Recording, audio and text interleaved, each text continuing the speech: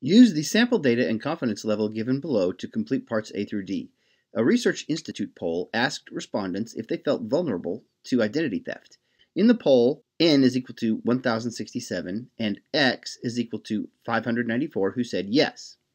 Use a 95% confidence level. The A part says to find the best point estimate of the population proportion P. The point estimate is P hat, or X, over N.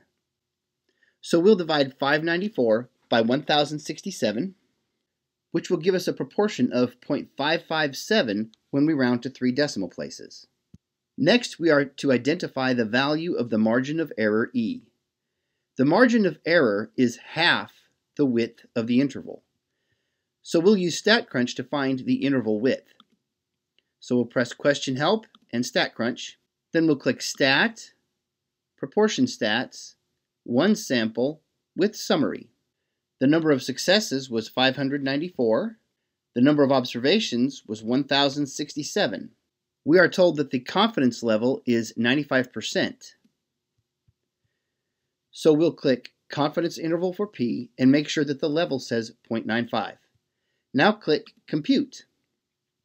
We see that the lower limit is 0.5268935 and the upper limit is 0.58650,851.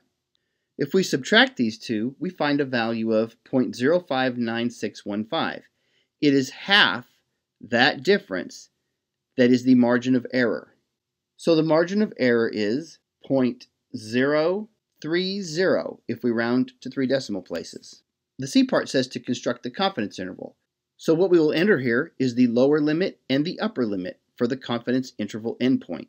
So that will be 0.527 to 0.587.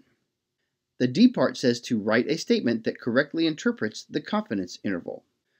The correct response will be B. One has 95% confidence that the interval from the lower bound to the upper bound actually does contain the true value of the population proportion.